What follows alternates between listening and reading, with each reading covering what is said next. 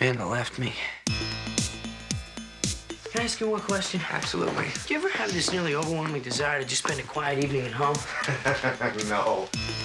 You never really liked Amanda much, did you? And did you see the sign on her forehead?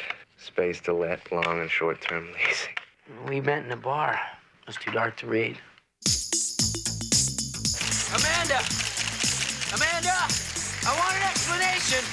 New York City is full of aspiring actresses. Yeah, well, Inga was also Miss August. The one with the parrot. That's Inga.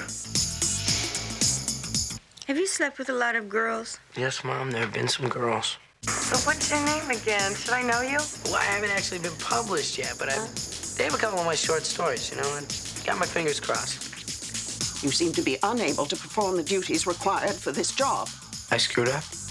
You've slept with girls that you haven't been in love with? Is it different when you're in love? Sure. It's better. By my calculations, something like 500,000 relationships end every day in this country alone. What the hell's going on with you, huh?